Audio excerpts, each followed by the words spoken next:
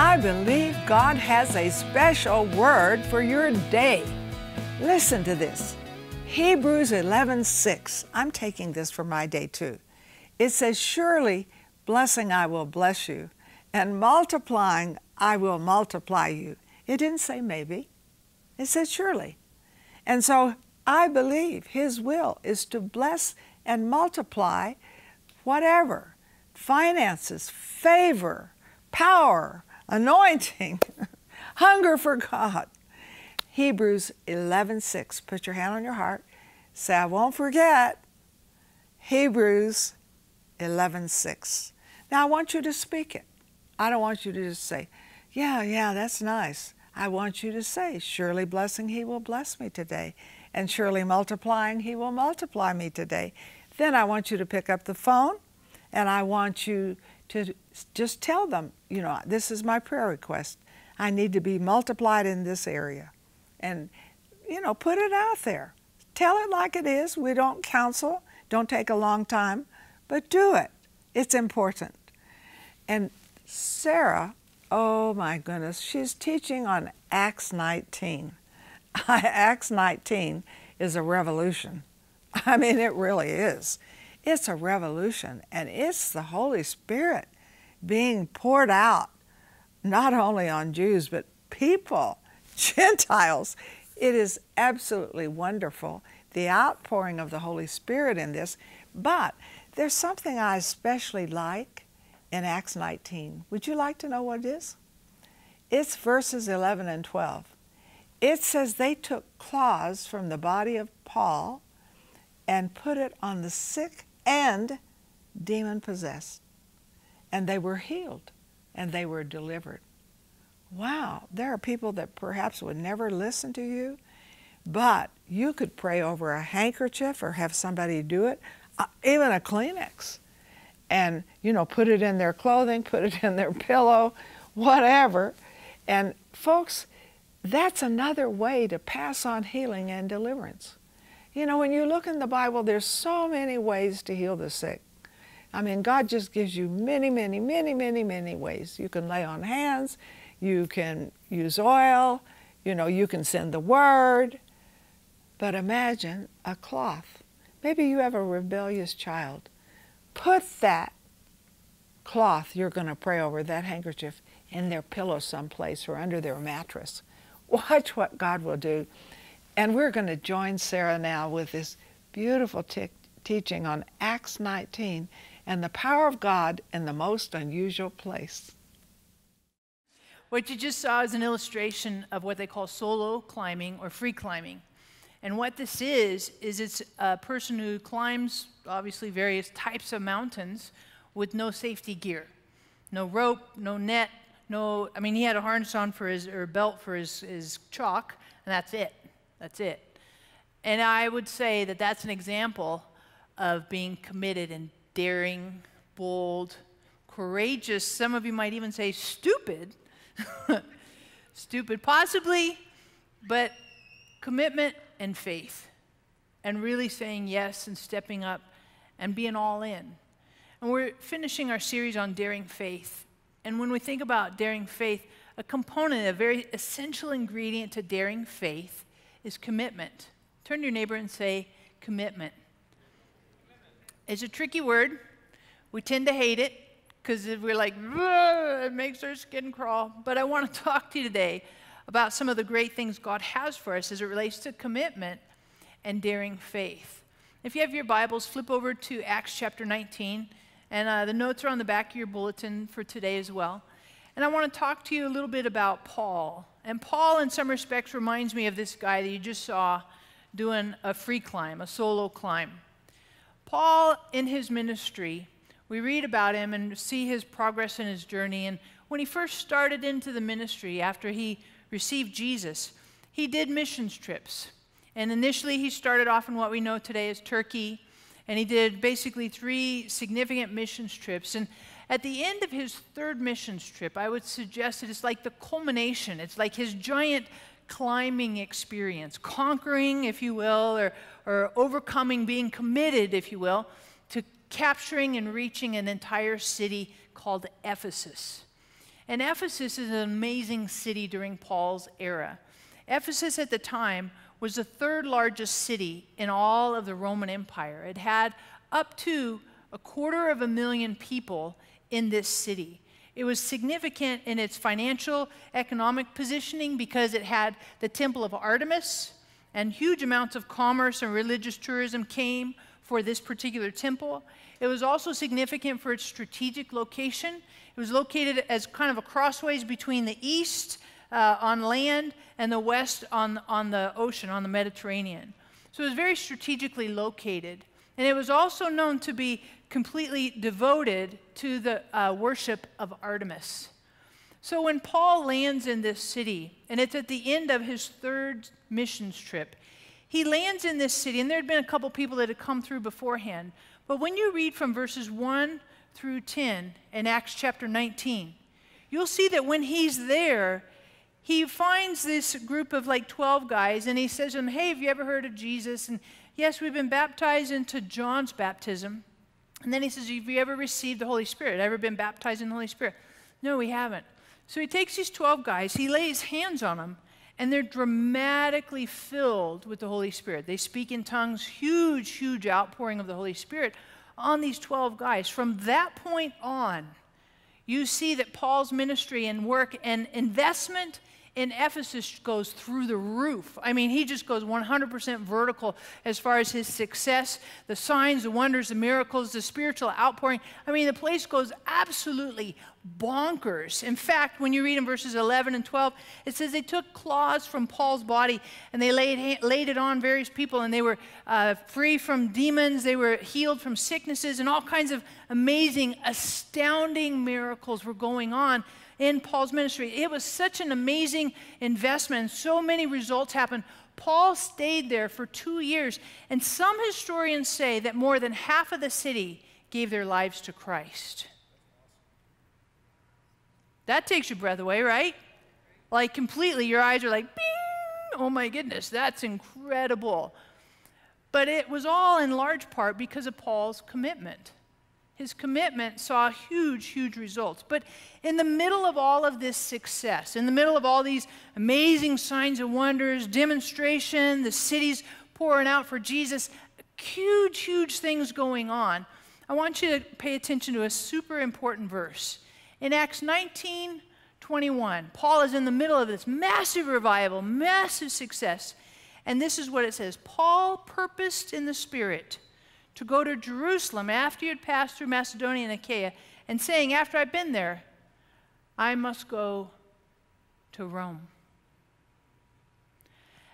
And I find this very amazing. I find it amazing on a lot of levels.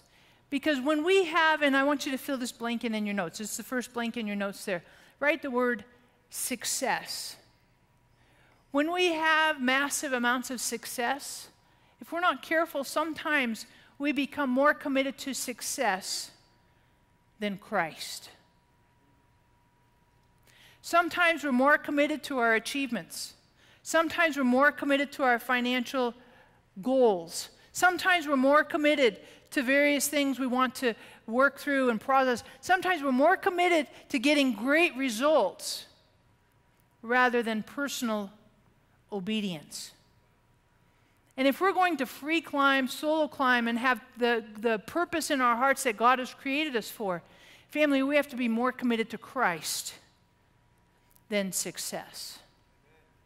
And it doesn't mean that they're mutually exclusive, but I think far too often we decide, we default, we buy into our American culture that says success is everything. Family, commitment to Christ is everything, more than anything else. And I believe so many times we buy into Jesus, but neglect to sell out. I'm going to say it again. We buy into Jesus. Ooh, he's going to make everything better. Everything's going to be great. And sometimes, if I'm not careful, I preach that too. And I believe that. And I'm 100% bought in. Yes, that's true. Jesus makes everything better. But family, there's also a point in time where you sell out to Jesus. All bets are off. I'm all in. I'm not going to regulate. I'm not going to kind of dial in my commitment. Maybe a little bit here and there. If the weather's nice, then I'll pop into church. Ooh, Broncos aren't playing. Ooh, perfect timing. I mean, pick whatever you want. There's ice on the road. Ooh, it rained. I better stay home. Come on, family. We buy in, but neglect to sell out. Let's be all in. Let's free climb. Let's go for the jugular. Let's not regulate and kind of dial a little bit here and a little bit there. Let's fall in love with Jesus with entire, complete, utter abandon, and not based on the consequences or successes that we have, but all in, fully committed. So more committed to Christ than our success. And you look at Paul, and that's exactly what he did. Had huge amounts of amazing things going on, great success in Ephesus, and right in the middle of all of it, he's like, yeah, but I got to go to Rome. I got to go to Jerusalem. I don't know what's over there. I know that all this amazing success is happening, but I'm still committed to Christ no matter what I experience in the success right here. I am more committed to Christ than my personal results. And that's a model for us, a model that we're more committed to Christ. The second thing I'd like for you to consider is the word conflict. That's the next space down in your notes there, conflict. I find this interesting because as Paul is in Ephesus, and the city basically gets revolutionized for Jesus, so much that their economy even changes. And there's a gentleman there who's responsible to, he gets his income, his livelihood, from creating idols to Artemis. And there's a boatload of these guys who are they make idols and produce all these things. So the people who come for tourism to the temple of Artemis, when they want to buy an idol, there's idols readily available. And their economy, in large part, was built around this idolatry worship to Artemis.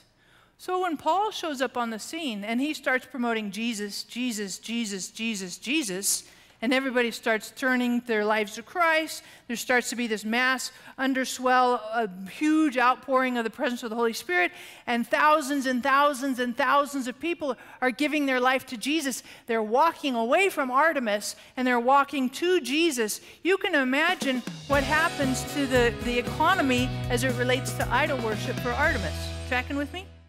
Sarah wrote her latest book, Heavenly Help, from a deep, rich experience in teaching through Jesus' Last Supper sermon, found in John 14:16, and in her experience growing up during the height of the charismatic movement. Through this, Sarah learned that the Holy Spirit is our helper and gives us supernatural help in every area of our lives. This book is a refreshing, modern insight into the Holy Spirit, both for the world in which we live and as an introduction to the timeless third person of the Trinity. This book is grounded in Jesus' instruction of the helper to his closest followers during the Last Supper, Sarah's experiences, positive and negative, growing up during the charismatic movement, and supporting biblical content from Luke and Paul in the New Testament. For your gift of $30 or more, we will send you Heavenly Help, along with Sarah's 2 CD teaching, Help Equals Holy Spirit, which encourages us to the possibilities, evidence, and certainties that are the Holy Spirit. This is a life-changing resource. Call or click to get your Heavenly Help today.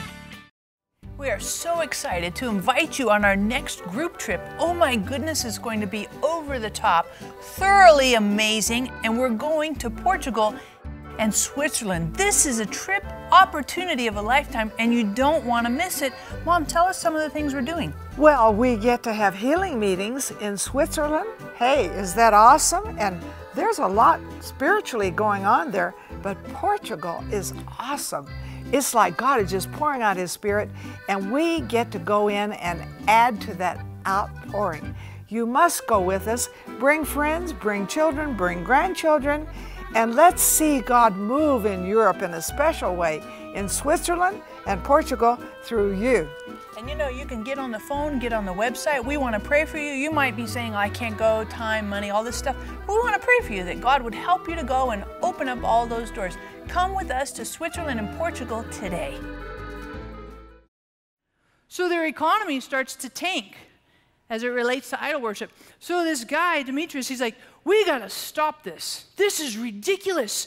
All these people are shifting over to Jesus. We have to totally draw the line in the sand and say no more of this foolishness. So he stirs up a whole huge crowd, thousands of people, and you can go to this very day to the city, the ruins of Ephesus, and you can see the exact location. There was a huge riot. Joe, you've been there, right? And you read it. You sit on the steps. You can sit on the steps of this amphitheater, and it's a natural, beautiful place.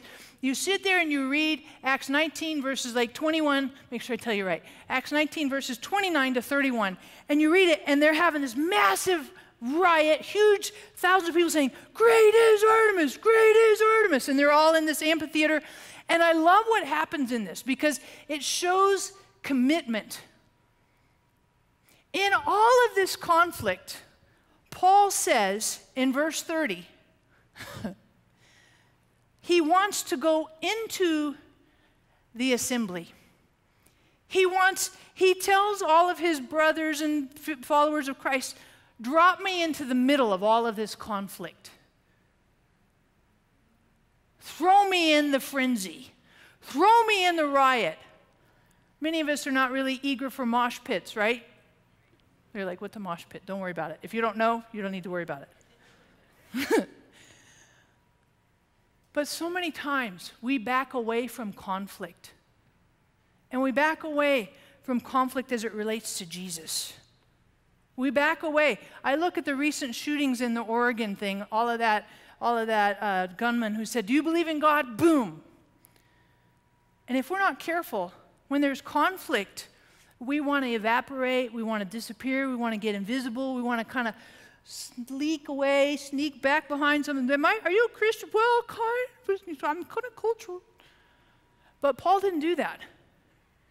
He was committed. And he jumped in the middle of it. He was more committed to Christ than he was to his success. He was more committed to Christ, even through conflict. He didn't back off. He didn't say, "I'm quitting, I'm giving up. No way, I'm too scared." He was completely all in. I love the way Sarah teaches on commitment. Oh, the commitment that we can make through the power of the Holy Spirit, and what are the results of it? They are out of this world. Now, I'm sure you would love to know more about the Holy Spirit. Who wouldn't? It's important. And I'm so excited about her new book, Heavenly Help, because she really ministers to you how you have a relationship with Him. It's not just who is the Holy Spirit, but how He empowers you on the inside, how He directs you, how you can listen to His voice, how always He never leaves you. He's called the Helper because I think He helps in so many ways. And I like this because, you know, when you look at the book of Acts, it's the acts of the Holy Spirit. It's not the Holy Spirit you just know about. It's the Holy Spirit who acts inside, acts outside. I tell you, this will be, I believe, one of the best books you've ever received. So I really encourage you to call in and get 5 or 6 copies. Why get just one? Because then you'll read it, mark it up, and you won't give that one away because you marked it up. But get 4 or 5 for other people who need the mark of the Holy Spirit inside them. They need to know what His mark is.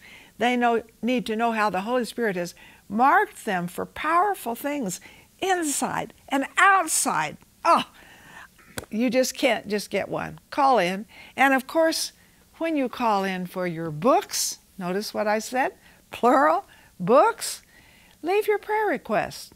Tell us what you are needing. And we're not going to counsel you. Keep it brief. But we do want to pray the power of the Holy Spirit into your circumstances and into your life. And it's very important. And you know, the Holy Spirit helps knit us and bond us together.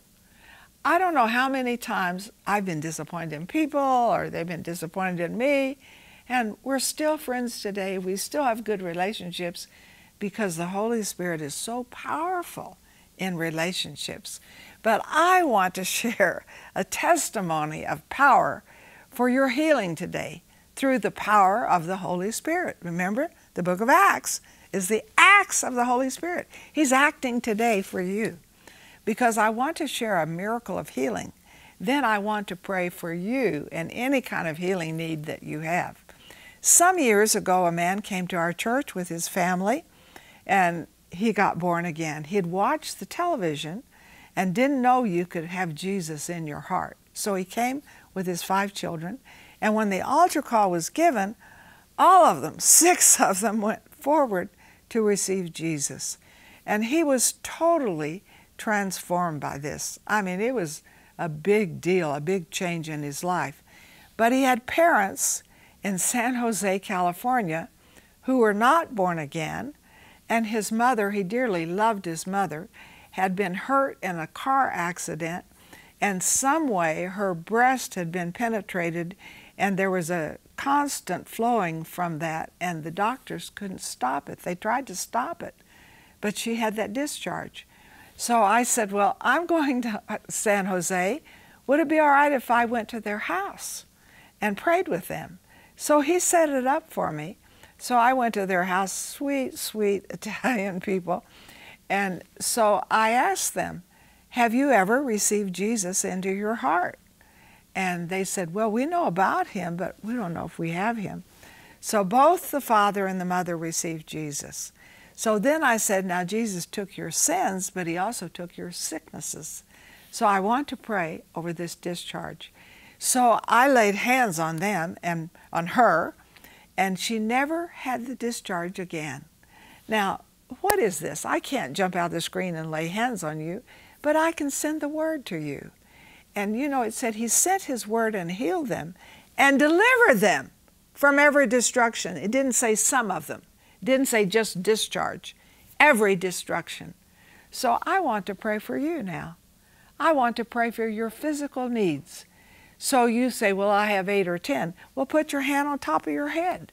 You know, we can pray for all of them. Or put your hand on that one part of your body where you have a need. And so get ready. Get ready for what? Your healing miracle right now. So Father, in the name of Jesus, I send the word into every person who is expecting healing today in the name of Jesus. And your word heals and delivers every one of them from every destruction. And I thank you that your word cannot return void, that it prospers and accomplishes in that which it's sent to. So right now, the word is in there, healing and delivering. In Jesus' name, amen.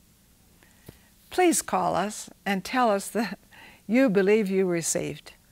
Please call us and tell us that you know that Jesus heals today. If I prayed for you, why don't you call me and let me know? That would be a great blessing. And also, you may have loved ones who have healing needs, and you could leave their names when you call in. That would really be good. And we can pray for them too.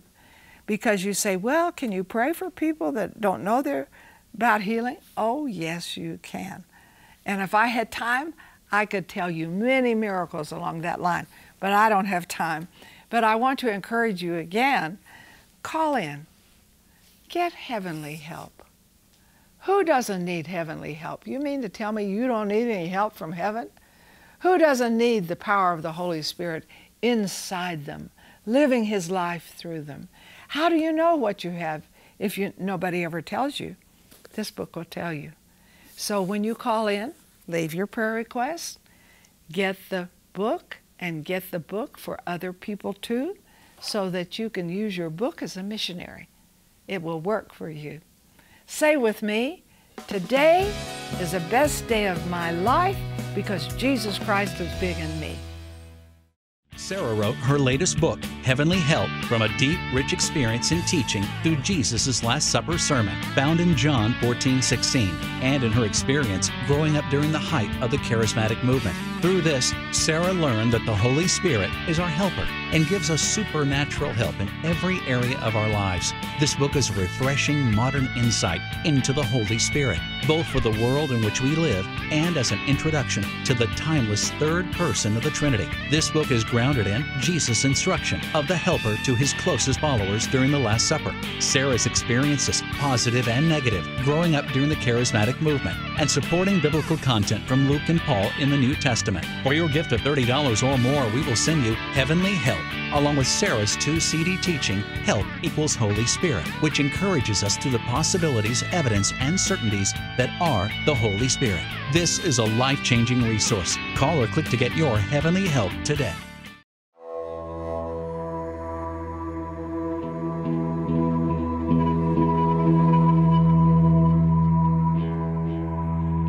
Phnom Penh, Cambodia, has an extremely prominent sex industry.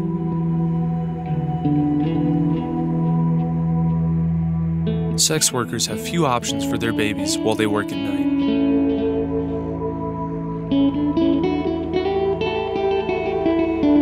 Most babies are left alone in dangerous and devastating conditions.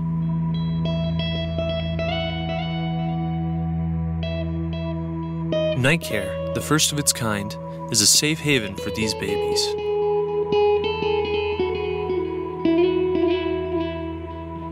Here is where babies are happy, protected, fed, and cared for nightly.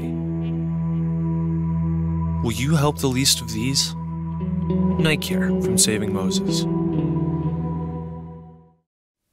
Thank you so much for watching. And this program today is absolutely a very core essential ingredient for what God has put in my heart, as well as the purpose and my destiny for life and what I do. So I want to encourage you, make sure you hop on the phone, grab your copy of Heavenly Help, get on the website. But I also want to pray with you that the Holy Spirit, you would recognize the Holy Spirit in your daily living. Jesus said the Holy Spirit will be with us all the time. So it's not an issue of if He's here or not, but more so an issue of recognizing. So I'm going to pray for you, and myself included, that we would recognize the Helper with us better, with greater sensitivity and cooperation. So let's pray together. Father, I thank you so much for sending the Helper to us. We're very, very grateful for your generosity and your gift, this amazing gift you've given us with the Helper. Holy Spirit, I pray that you would open the eyes of our understanding.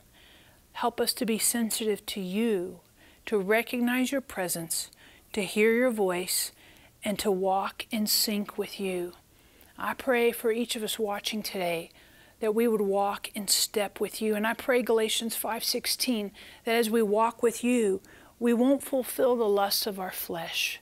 Help us to sense you well, to recognize you, and to call on you and welcome you in our daily living. Thank you so much for loving us and helping us in all the weaknesses and areas, all of our shortfalls. Thank you for being our helper in Jesus' name. Amen. So awesome. And I love that the Helper, God, this Holy Spirit, is present with us, available to us to help us 24/7, just saying, yep, recognizing I need divine heavenly help.